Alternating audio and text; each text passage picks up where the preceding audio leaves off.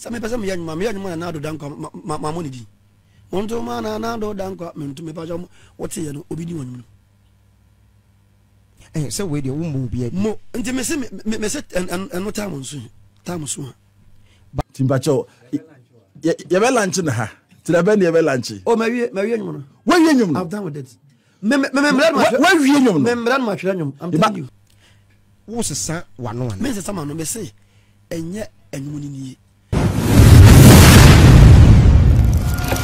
Abusian for more be akwaba from the party TV so yenye nim beef a ekoso between Great Ampong and Afenso Daddy Lumba. Great Ampong ko interview or Happy FM so e ho no kaka say 2017-2018 na branch be free the camp of Daddy Lumba. Ebe catch ne say ne papa and the boss Daddy Lumba e studio ya recording na obebo nwum de atia no. Na nche na che say nwum nso aba bontin. Nwum ya abo bontin e friend say ofun e di asemfon. Daddy Lumba say anase meka say Great Ampong say sanwum na aba bontin no onim say yakoti anwum pa Daddy Lumba abode ama no nti ono so aya on che recording hu yi ono so record anwum a che se ode eba bontin e wo ho na anu na ye hu say anwum bi a trend e social media no so friend so osisifo sa anwum no Great Ampong nwum ama nkofo jumping into that trend no na che so mo trend anwum no ba bia be fa bia nkanka TikTok e wo abusuafo afedie anopeya Power FM so Great Ampong akoso o se asem no nyesa na oka no wanka se wa release enwom no kra o kan no kra enwom no enya emaye busuafo enam no ka se Great Ampong wa saba be kasa e de afa ho yenko ne timra ansa na be kona me ka se tap send ejumako bia wo Europe Canada US wo sendiska e de abaga na wo de fam mo account ana se bank account bo modia na ko Play Store ana App Store na download the tap send app no wo download the area bisa so promo code no abo Adepa TV e de asho Adepa TV show ho wia o Europe e be cho €5 o Canada and say US so e be cho $10 UK e £5 into so na use tap send app no fe de djuma nyina e ho famaye na yenkwe na yenkotie e Great Ampong emra ye koba na me di interview no call Happy FM no so ato aso e de amount specifically enwom no Daddy Lumba ntina obo enwom no o se me bon mama na me boni din sama bon mama nkofo ibiri obi wonu kra ne maame tumi wo be ka cheme se mpacho se de me dom maame no yanyum mame meji maame ni din agina list ayanyum mama no na me body achi abusuan for no. So if I want to do a song for him I could have mentioned his name, but anyone is like more than 3-4 minutes you never hear any name. But what me enyanyum na meka what granted interview ama waka say enyum no Daddy Lumba ntina obo nyum me say me ya nyum bi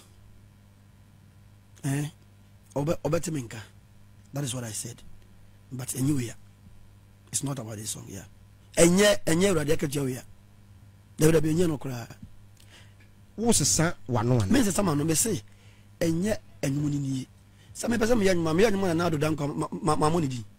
wonto ma na do danko me nto me pa jam what ye no obi di wonu so we dey wo bi mo nti me say no time so but interview akoyo Happy FM then I can Happy FM with Nyansabo akwa because I no kojo interview koye enche last week right enche please but me say me kasa wie me maintenance nhwe I've never sat down and watched that interview me nyame na wunyina ni me nyoto me ye interview me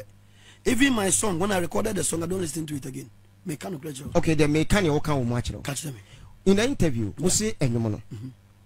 obi from Daddy Lumba camp ave wakai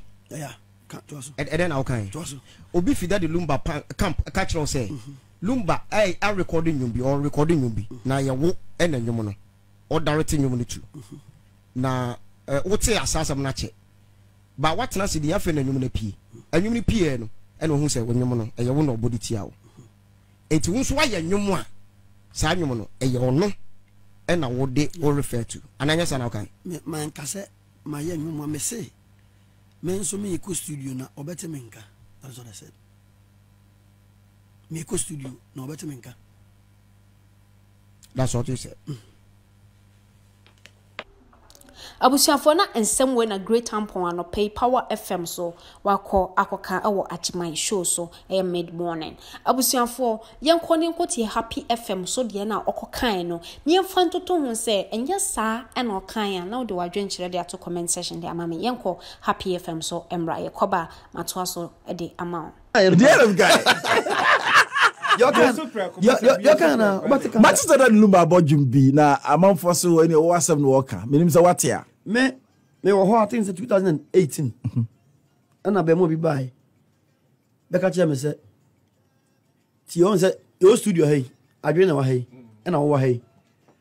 sa adwe ne ba no be ka che me say Ampong boss nyansa ya de bi pe tia o studio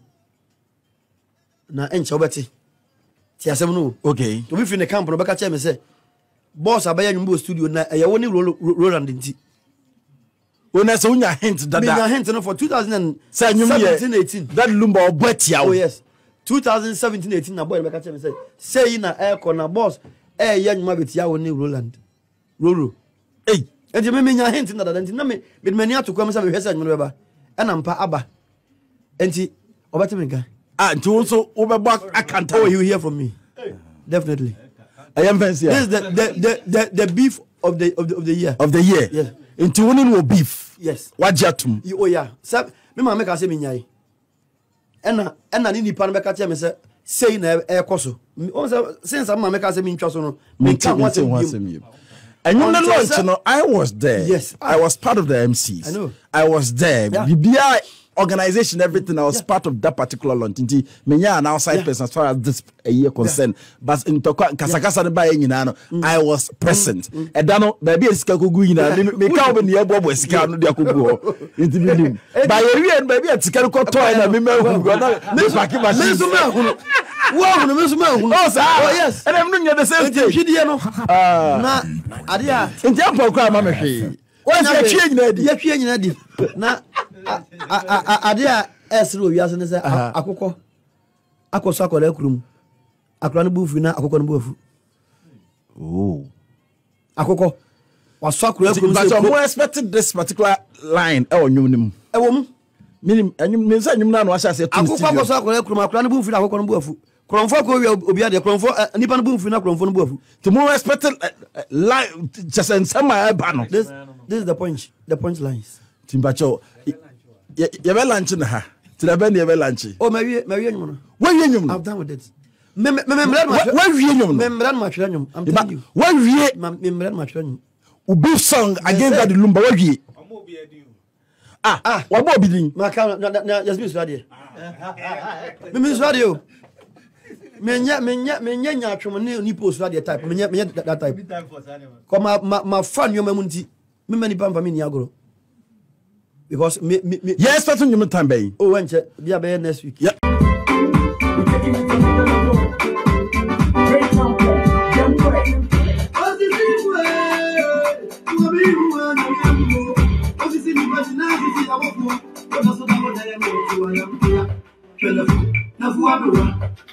abusuafo ntinsem ni nie comment section ho ye odia eno anu so be kire wadwe ndi amaye oba YouTube ni so anu subscribe e di amaye subscribe button no aboso sene be videos be ba bo ndi bia obenya bia hwe sanso na uko Facebook nso ho nso to me subscribe mani no wa like page no follow ye no drop your comment sene da ne da mo ye no sanso na uko TikTok Twitter Instagram so ya Adepa TV mdin AMS ama Adepa makramo